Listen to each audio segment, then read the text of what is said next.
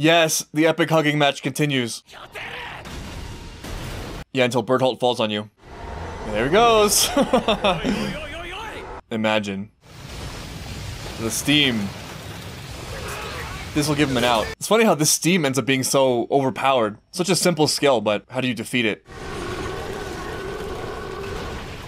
Are they actually gonna get Eren? I kind of have been wanting that to happen for a while. I know maybe it's supposed to not want that, but I think it would be really interesting to see where that goes. Yeah, there you go. And they can't approach him. And Bertholdto can get out now. There he is. They got him! Wow. Eren! This is crazy, but awesome. Oof, awkward. I see. It was Armin's turn to Eren this time. Well, that intro did not disappoint. I was half expecting there to be a flashback away from the action. But yeah, they finally managed to get Eren for whatever reason. Who knows? Maybe they can resolve everything with dialogue. Possible. Possible. Not possible, but... The Hunters.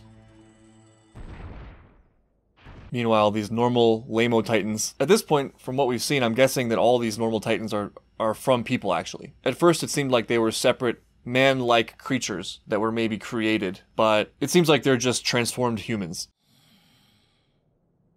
Hard at work, I see, Pixis.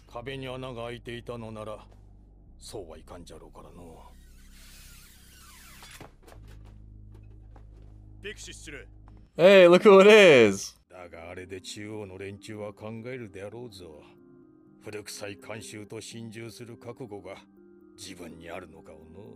Yeah, my thinking after the end of Season 1 was that everything was going to fall down on Erwin really hard because of what happened with Annie and the inner walls. But as we saw, it does work in his favor too, right? Because if these people just live among you, who else is going to deal with it but the Survey Corps, right? The military police are not really equipped. The garrison, what are they going to do, shoot cannons at it? It seems like Erwin and Pixis are counting on some political leverage from this.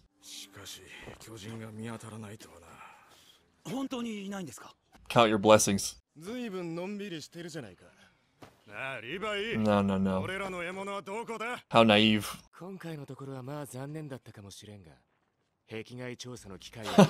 Nah, they're all talk though. He's gonna cut right through the BS with this. Oh, really? What a surprise. A bit, yeah.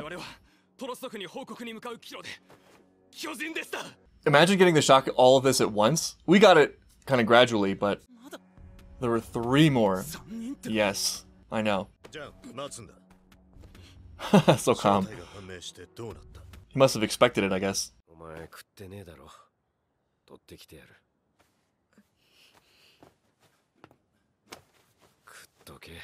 Thank you, Daddy Hans. Cracker. Very nutritious. Wonderful. Here's our flashback.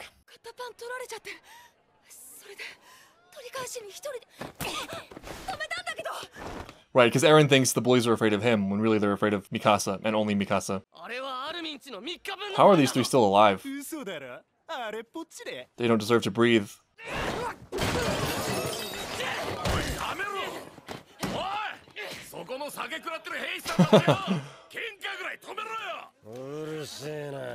Oh, look who it is.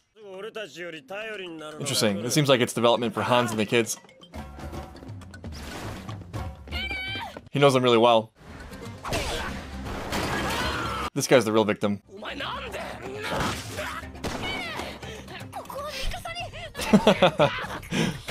Oh man, poor Armin. This is turning into this huge brawl just from the kids.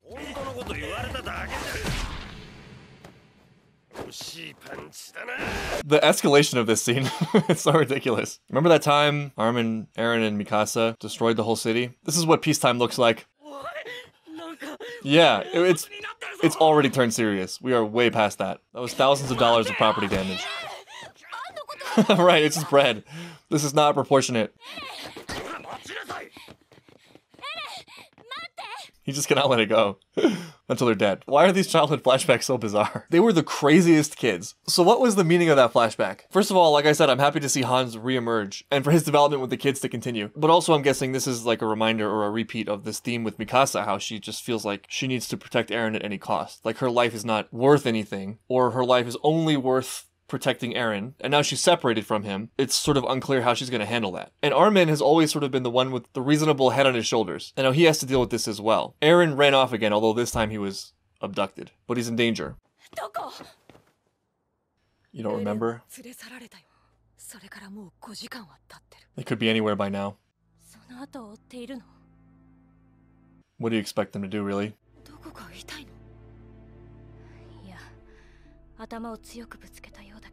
That's not what hurts.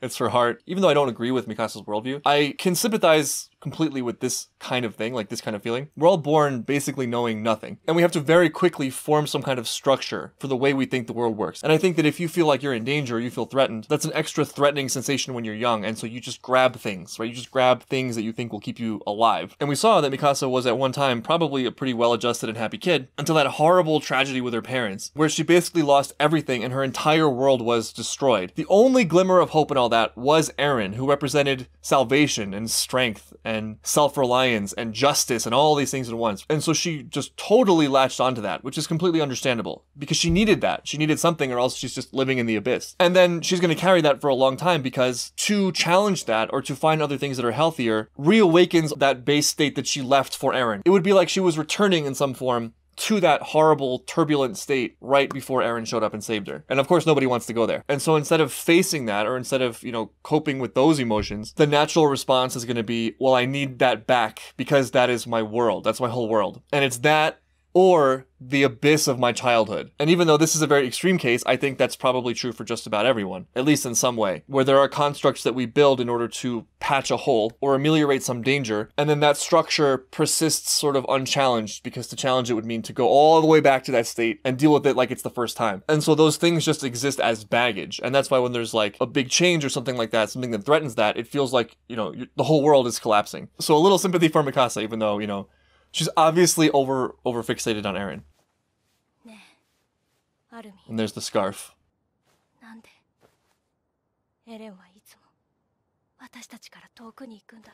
As weird as it is, I would take that as a compliment in a way. That he trusts that they're there. He has that support already. He feels free to go out and come back. But oddly, that pushes Eren away too. Because Eren wants to prove himself, to be independent. That was part of the problem with that fight, is that he was mad Mikasa was intervening. Sometimes you gotta let people go. Daddy Hans. One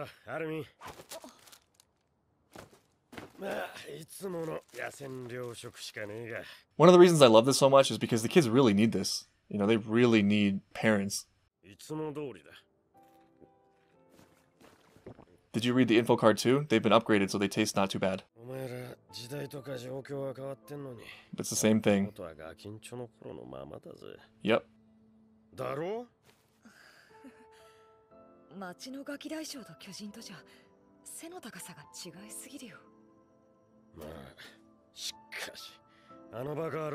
I know, he just got his first kill too. First Titan kill. Eren has killed more humans than he's killed Titans. If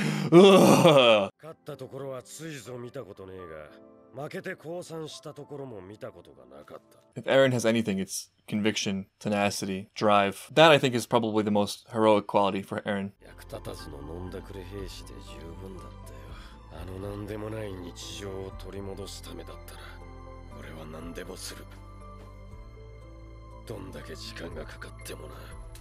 Yes, this is what I wanted from Hans. I like how he disguised his heroism as cowardice.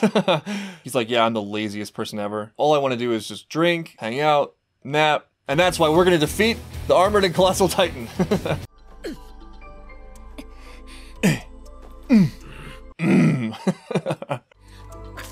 Look how well these kids respond just to, the most simple of mentoring. They feel so deprived to me, which makes total sense. Yeah, everything's okay now. Speaking of needing mentoring.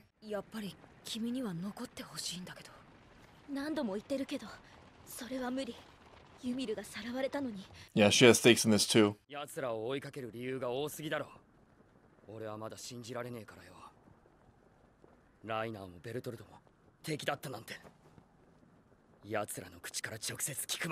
I really like that reaction. Connie is very stable, very rational. So now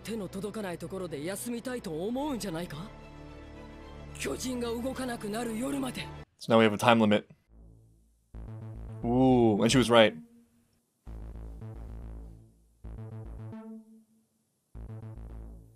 Is he missing something, or is it me? Good to see Ymir is awake. She's also missing something.